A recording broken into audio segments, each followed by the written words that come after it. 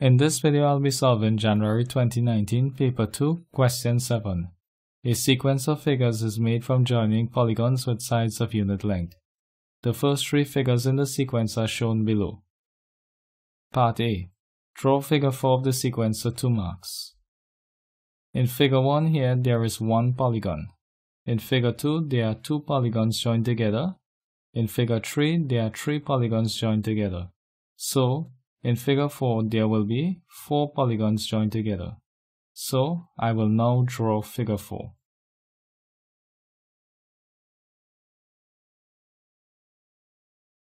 Part B.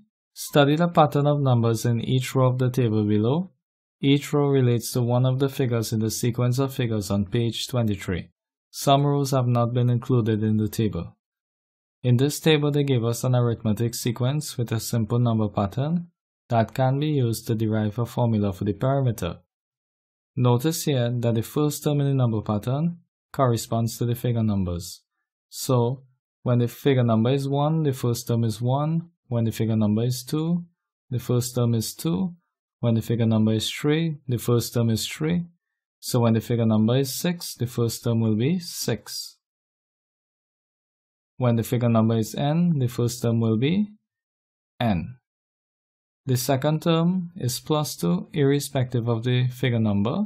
So this will be plus 2 and this will be plus 2. The final term in the number pattern is given by the figure number multiplied by 2. So 1 multiplied by 2 is 2, 2 multiplied by 2 is 4, 3 multiplied by 2 is 6, 6 multiplied by 2 is 12. N multiplied by 2 is 2n. Now, the parameter is found by finding the sum of the number of outer lines of unit lengths. So, 1 plus 2 is 3, 3 plus 2 is 5, 2 plus 2 is 4, 4 plus 4 is 8, 3 plus 2 is 5, 5 plus 6 is 11, 6 plus 2 is 8, 8 plus 12 is 20. N plus 2n is 3n, so this becomes 3n plus 2.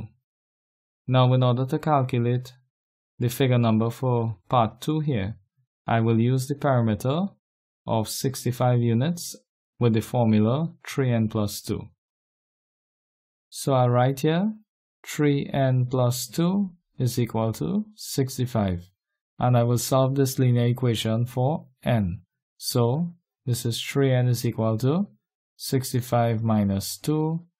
3n is equal to 65 minus 2 is 63. Divide by 3, divide by 3. N here is equal to 21. So I'll write here that n is 21. And I will use the generalized number pattern to write the number pattern when n is 21. So the first term is n, so this is 21. The second term is plus 2, so this will be plus 2 here. The final term is plus 2n, so this will be plus 2 multiplied by 21 is 42. Notice that 21 plus 2 is 23, 23 plus 42 is 65. Part C. Show that no figure can have a parameter of 100 units for 2 marks. Now, in part B here, I want you to observe that the figures are numbered using natural numbers. So, I could write here that figures is equal to the set of all n, such that n is an element of natural numbers. Now, in part B here, we derived here a formula for the parameter, which is 3n plus 2. So I could write here that parameter is equal to 3n plus 2. And they gave us here a parameter of 100 units. So I could write here 100 is equal to 3n plus 2. And I want to solve this linear equation for n. So this is 100 minus 2 is equal to 3n. 98 is equal to 3n. Divide by 3, divide by 3. N here is equal to 32.67, and this is the 2 decimal places. Now, notice that 32.67 is not a natural number, So I could write here n is equal to 32.67 is not an element of natural numbers.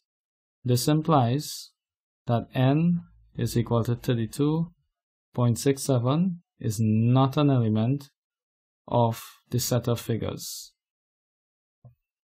So there is no figure with a perimeter of 100 units.